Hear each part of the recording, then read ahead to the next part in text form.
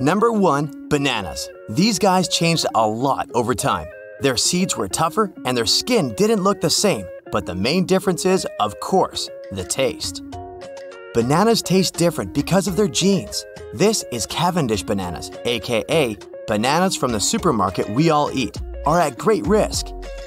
A couple of years ago, they made up 95% of all banana exports, but they're inevitably disappearing because of the fungi infections spread over the plantations. So, people will have to cultivate a new banana type that will probably appear bland in comparison with the ones we're used to. Do you like corn? A big lump with knobs. It has the juice. Right, but the original before selective breeding corn wasn't big nor juicy. It used to be a mere grass called teosinte, and its kernels weren't big enough to feed even a kitten, not to mention an adult human. And it wasn't that edible either. It had a hard shell, so the kernels weren't easy to reach, unless you had a heavy hammer to hit it a couple of times to open the shell. Luckily, some smart people started choosing the desired teosinte plants with the largest kernels. Unlike its ancestor, modern corn contains 4 times more sugar and doesn't taste like raw potato. Fancy mac and cheese? In 2016, a large manufacturer, Kraft, admitted they had changed the original recipe. No one actually noticed much difference, but the changes were for the better. All they did was replace artificial colorings with natural spices. This way, they added paprika and turmeric. I love avocado toast, but they would have been much different and way less creamy and delicate, but for, you guessed it right, selective breeding. It all started with wild avocados. Those guys were small, only about 3 inches wide, and that would have been okay, but the size of the stone was impressive. Not to mince words, there was almost no flesh. Roughly, one of today's supermarket avocados equals 10 wild avocados. And actually, grabbing 10 avocados for one toast is not the biggest problem. Wild avocado skin is far too tough to be cut, so you'd need a machete to make a toast. This one is not about taste, this one is about size. And when it comes to chocolate, size does matter. Sadly, in the early 2010s, the Snickers bar was reduced for the first time in over 80 years. Snickers lost about 11% of its original size, which equals 30 calories. For the rest, it's still the same old Snickers we all love. McDonald's food tastes pretty much the same wherever you grab it, but not whenever you grab it. In 1990, McDonald's switched to pure vegetable oil. But if you could travel back in time, you might have tried old-style McDonald's fries cooked in a blend of 93% beef tallow and 7% cottonseed oil. The classic Oreo cookie has had several alterations too. In the 1990s, they removed the lard and started using trans fats instead. About 10 years later, those trans fats were replaced by vegetable oil. Fun Oreo fact: double-stuffed Oreo cookies aren't double-stuffed in fact. A math teacher, Dan Anderson, assigned a cool task to his students. They weighed 10 regular Oreos, 10 double-stuffed Oreos, 10 mega-stuffed Oreos, and 5 wafers. Turns out, double-stuffed Oreos are only 1.86 stuffed Oreos. I love the soft marshmallow texture. Still, back in the day, they were even easier to chew.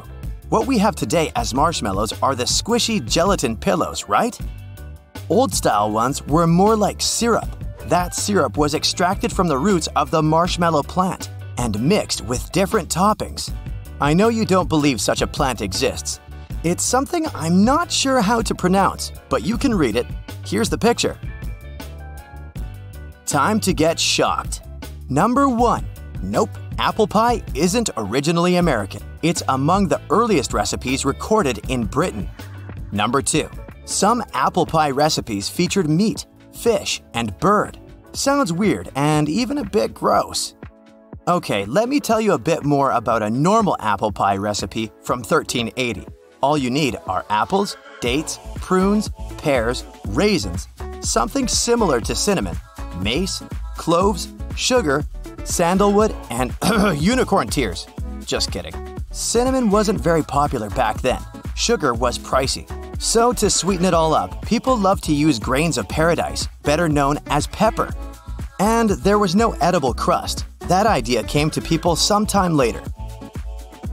Selective breeding. Here we go again. Around 4000 BC, peaches looked more like cherries until the Chinese domesticated them. Here's the old-time peach skin. Waxy on the outside, slightly over 60% of flesh is edible, and a huge stone. In 2022, there's no one around who tried the original cherry-like peaches, but scientists claim the taste was dramatically different, salty and even similar to lentils. With time, the peach evolved into a sweet, soft-skinned fruit with a relatively small stone. Eggplants. Today, there's only one shape this veggie may have, but it used to come in a variety of shapes. Even the name derives from the fact that they were white and round. However, they didn't limit to one color only. They could also be blue and yellow. The great changes started when this veggie was domesticated in China, Thailand, and India. It's pretty clear the taste was different too. They say it used to be bitter and was used for medicinal purposes only. Ugh, I'm not really into eggplants today. I bet those of the past wouldn't be to my liking either. Hey, not all the changes are for the better. Sadly, we'll never try the original strawberry, but the studies claim that it tasted much sweeter before cultivation. The thing is, when performing selective breeding, farmers paid attention to the size, as the original wild strawberries were tiny and resistant to outer conditions. The shape of strawberries we know now is due to the mixing of two breeds, the original wild strawberry and the Chilean strawberry that was once brought to France. Let's travel to 10th century Persia. If you're a fan of carrots, don't even try to look for orange ones. They were originally white and purple. The flavor was much stronger and they looked different too. Those original ones were much thinner. Some centuries later, the carrot seeds were sent to Europe and selectively bred. As a result, we have orange and way less bitter carrots now. Fun fact, baby carrots aren't a different species. These are the same carrots, but trimmed and sized down. Okay, this one looks a bit like a cactus. Seems weird and totally not edible, right? Well, it's the ancestor of a cucumber. This guy has changed a lot over time. You see those spikes? Some of today's cucumbers got rid of them completely and can boast a silky smooth skin, while others still do have that spiky resemblance to their ancestor. Also, the old version cucumber had only 4 seeds inside, unlike its modern counterpart. Anyway, the main difference between them is that you don't want to slice some of the old-time cucumbers in your salad. It was toxic and non-edible. Things with tomatoes are a bit more complicated, as their evolution happened in 2 stages. It all started with the wild ancestors that were as tiny as berries and had different colors like yellow, purple, and green. The wild ancestors evolved into yellow tomatoes, which evolved into something we know today as cherry tomatoes. Hey, have you noticed that the tomatoes get less flavorful each year? It's because they lost some of their genes over time. That's the downside of selective breeding. The second stage started when people cultivated cherry tomatoes into those large ones we need to make a perfect burger and ketchup. By the way, 200 years ago, ketchup was used as medicine.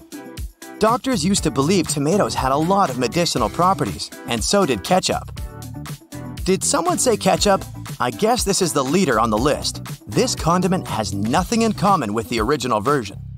First off, it was tomato-free. Second, it was made from fish entrails, meat byproducts, and soybeans. Third, it was created in China, and its original name was Getsap or Ketchup.